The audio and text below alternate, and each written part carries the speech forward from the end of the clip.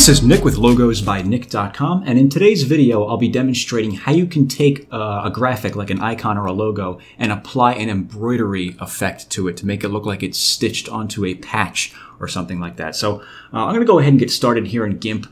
As you can see here, I have this starting image here. If you'd like to follow along with exactly what I'm doing, I'll have a link to this image in the description of the video. Otherwise, if you'd like to use your own image, just make sure it's something relatively simple like this, where it has just a small amount of colors, like maybe I'd say like 3, 4, maybe 5 colors at the most, and no gradients whatsoever. And there should be clear distinction between each color within these elements. They shouldn't like be bleeding into each other or anything like that. This isn't really going to work well if you're using like gradients or anything like that. So try to think of it in terms of actual embroidery. If you're going to actually embroider something onto a piece of clothing, you'd want your design structured something like this. So I'm going to go ahead and get started here. What I want to do first is grab my embroidery texture, which I will link in the description as well. Here it is right here. I'm going to open that with GIMP, and I'm going to edit, copy. I'm going to copy that. I'm going to come back to our image, and I'm going to paste that as a new layer. So I'll go to Edit, Paste As, New Layer. And I want to center this up over the image. So let me go to the Alignment tool, which is right here. The relative to, we want that set to image. I'm going to click on the actual texture right there to select it, and then just center it up on the vertical and horizontal axis like that. And now what I'm going to do is I'm just going to rotate it around a little bit. So I'm going to grab the Rotate tool, and I'm just going to click and drag this clockwise to rotate it around. I'm going to hold Control so it locks it into 15-degree angles, and I'm going to rotate it at 45 degrees. And you'll see the degrees right there on the Rotate menu where it says angle. It says 45. We're going to leave it right there.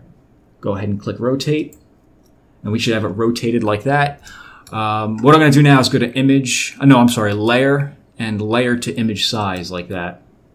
And I'm going to click and drag this to the bottom beneath the liquid icon graphic and turn off the visibility of that. And then I'm going to create a duplicate copy of that. I'm going to click on the button that says Create a Duplicate of the Layer and add it to the image. And we're going to have another copy of that texture, and I'm going to bring this up top above the graphic we're working with here. So once we've done that, I'm going to grab the I'm going to click on the layer with the graphic with the icon, and I'm going to click this button right here that says Select by Colors.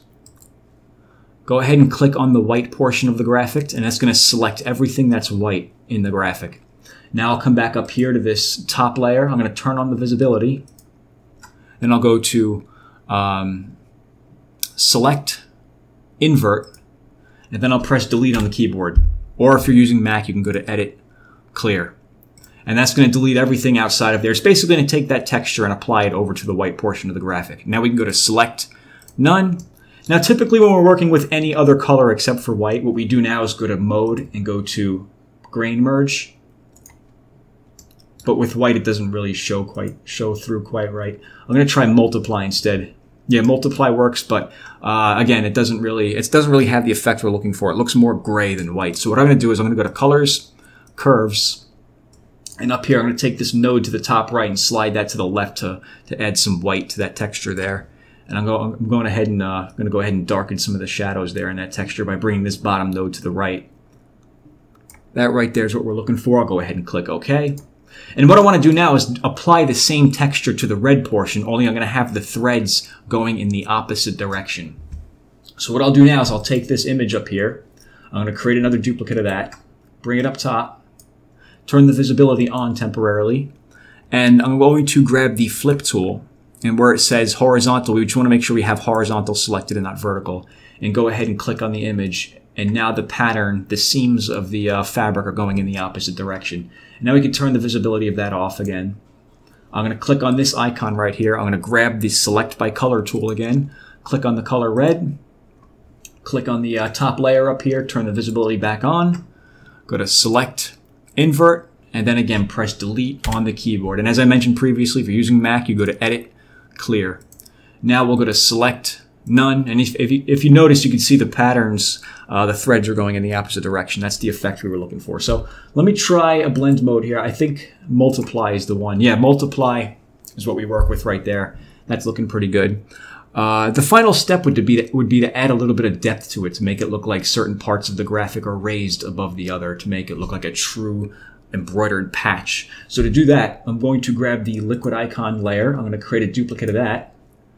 bring that to the very top, and I'm going to give that a blur. I'll go to Filters, Blur, Gaussian Blur, and we want to blur this by 10 pixels. I think by default it sets it at 5, so just go ahead and manually type in 10. Go ahead and click OK, and that's going to give it a little bit of a blur. And what we'll do now is go to Filters, Distorts, Emboss.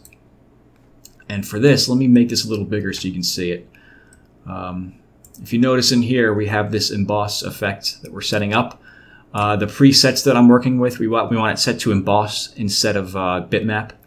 And from these 3 inputs, I'm going to put 70, 60, and 60. Mine are automatically set there because I was preparing this video before I started recording it, and it saved those preferences.